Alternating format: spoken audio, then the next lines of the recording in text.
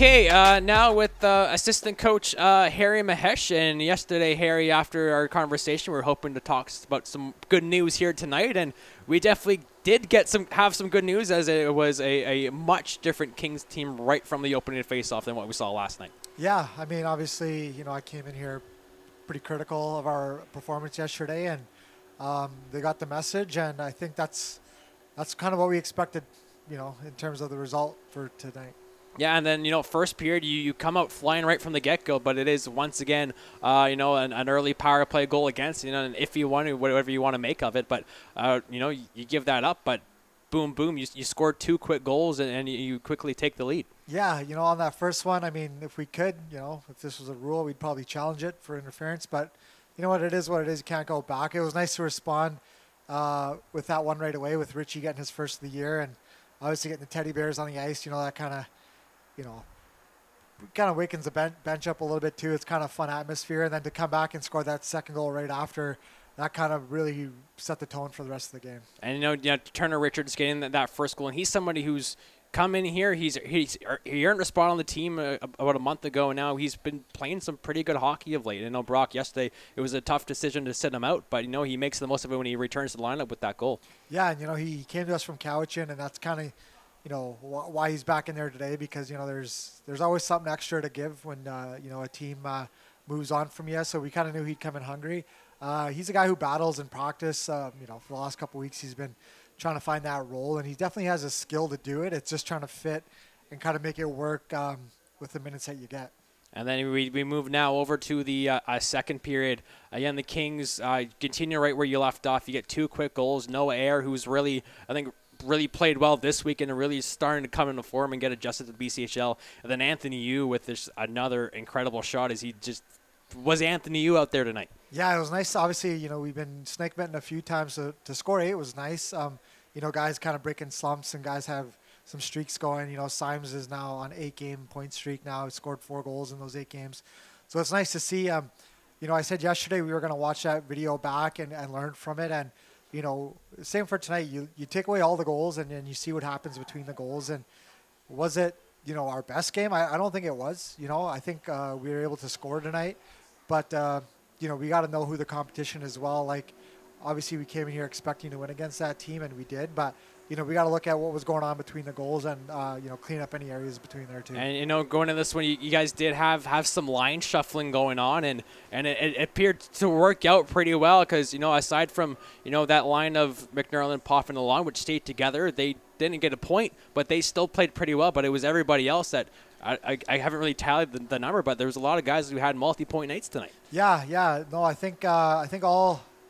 Yeah, that line, they've been carrying the mail for us and for a lot of nights. And tonight, they went out there and they kept it simple, but then everybody else was able to chip in around them, and that's kind of what we needed. We can't always have the same guys, looking to score. So the fact that, was it their best night? I think they would say that it probably wasn't. But they take a lot of attention. When there's matchups, it kind of lets everybody in working behind them, and the other guys showed up, and it's nice to have everybody kind of chip in today, and especially towards the end there, we had we only finished with 3D with the penalties there, so it was a good night for a lot of guys to kind of get some points and get some confidence out. And then Anthony Luke really had that highlight reel goal to kick things off in the third period and really open the floodgates. What do you thought of that goal from the bench? You know what? That's kind of his patented move. It seems like anytime he gets in alone, he's capable of that. And he's a guy that we even talked to yesterday. He can kind of do everything for you, but we really want him to step up and figure out what it is that he can contribute every night. He's been great defensively.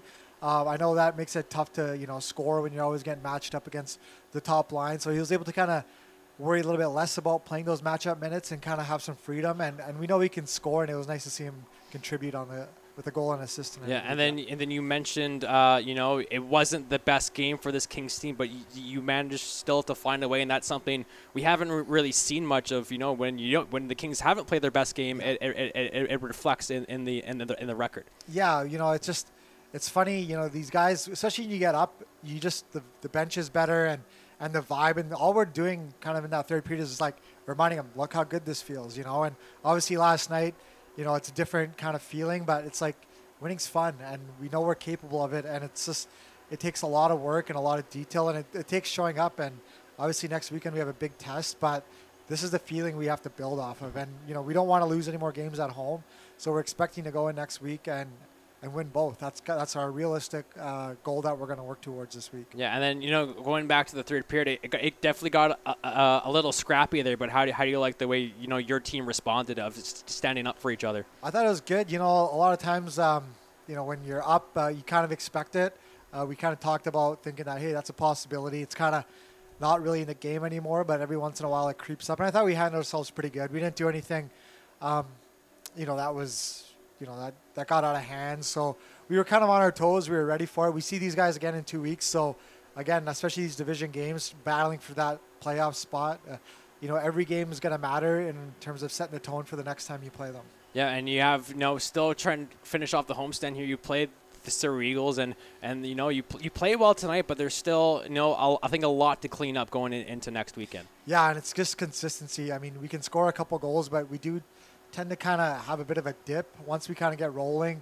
I think guys feel eager, like, okay, not that they think it's going to be easy, but, they think that, you can find a way to cheat the puck, and, maybe if you pepper a goalie over and over and find like kind of a weakness, so you kind of overdo some things on the offensive side. But if we can just score and reset, we get scored on reset. I think that's easier said than done, but with us, it's, we can go one of two ways, and, tonight we were able to come out on the winning side. Yep, big win today for the Kings, 8-2 victory over the Capitals. 2 games left on the homestand as they take on the Surrey Eagles next Friday and Saturday at 7 o'clock here at the Hab. Thank you very much, Harry, for your time here postgame. Yeah, thanks for having me.